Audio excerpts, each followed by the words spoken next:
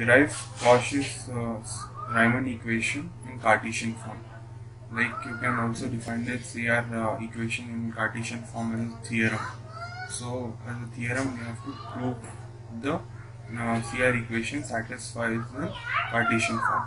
So the statement is the necessary condition that a single valued function w is equal to f of z is equal to u of x comma y plus I v of x comma y is analytic at point z. Z is equal to x plus iy, then there exists 4 continuous first order partial derivatives, that is dou u by dou x, dou u by dou y, dou v by dou x and dou v by dou y, and these partial derivatives must satisfy the CR equation, that is the CR equations in Cartesian form. Like if we say f of z is analytic at point z, then there exists 4 continuous first order partial derivatives, that is dou u by dou x, dou u by dou y, dou v by dou x, dou v by dou y, and these 4 equations derivatives satisfy the CR equation, that is dou u by dou x is equal to dou v by dou y, dou v by dou x is equal to minus dou u by dou y, and this is the CR equations. You have to prove it. If f of z is analytic at z, then by the definition of analytic function, this is the definition of analytic function, f dash of z is equal to limit delta z tends to 0 f of z plus delta z minus f of z divided by delta z is exists and is unique. This is the definition of analytic function. In Cartesian form, we define f of z as u x comma y plus I v x comma y. We define f of z as u x comma y plus I v x comma y. If we add the extension f of z plus delta z, f of z is u x comma y plus I v x comma y, and f of z plus delta z is u x plus delta x, y plus delta y, I v x plus delta x, y plus delta y. We have to add the extension delta x, delta y in place of x and y. As delta z is increment in z, therefore delta zx and delta zy are increment in x and y respectively. So if f of z is this one, if we add delta z to that, we get x plus delta x also, delta y, extension of x and y respectively. Now the equation here becomes, we have to substitute z plus delta x and f of z in equation here. So the equation becomes u x plus delta x plus y plus delta y and minus of f of z.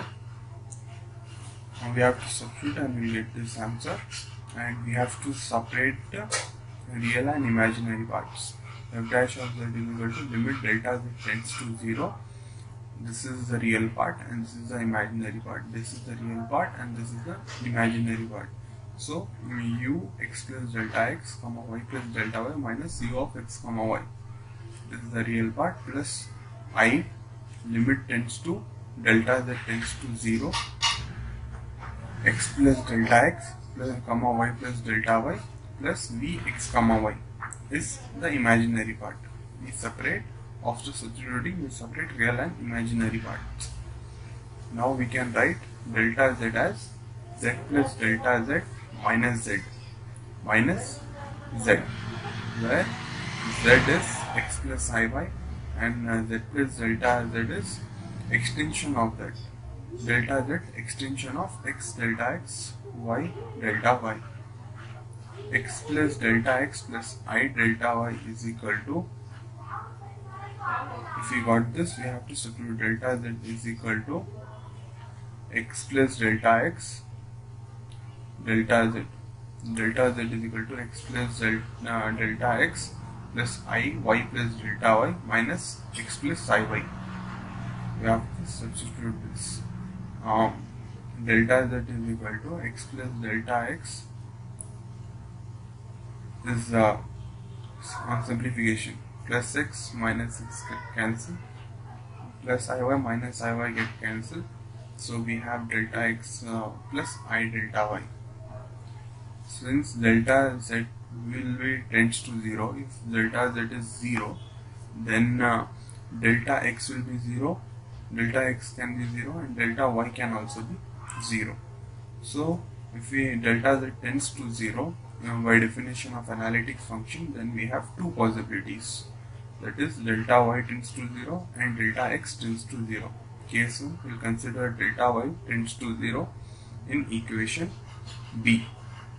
So now if delta y tends to 0, then delta z is equal to delta x.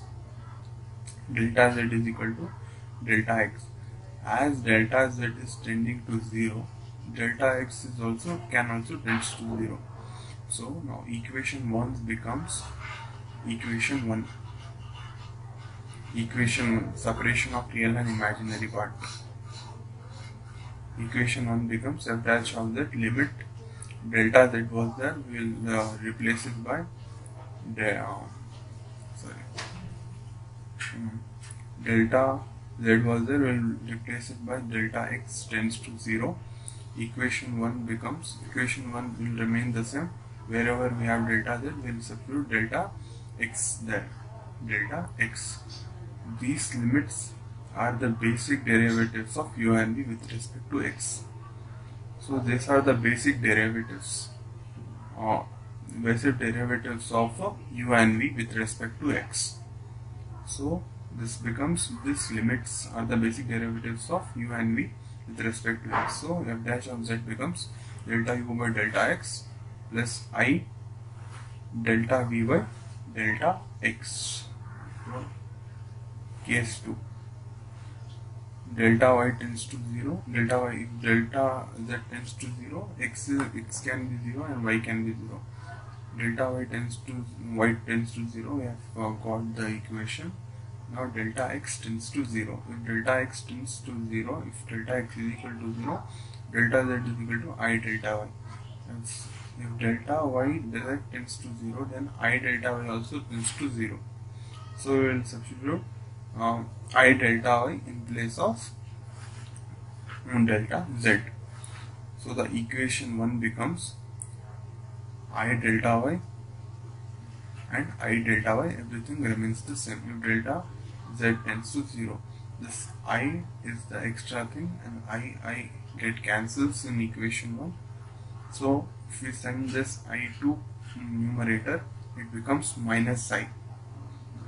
These limits are the basic derivatives of derivatives of partial functions u and v. So this I is sent up, so it becomes minus I. So these limits are the basic derivatives of u and v with respect to y. So delta u by delta y plus delta v by minus I delta u by delta y plus delta v by delta y. So f dash of z becomes this thing. Delta, we have simplified this on equating equation 2 and 3. On equating equation 2 and 3, delta u by delta x plus I delta v by delta y. So we have to equate real parts and imaginary part. So after equating real and imaginary part, we will get the CR equations. So this is the CR equations, and those partial for first order derivatives satisfy the CR equation in Cartesian form.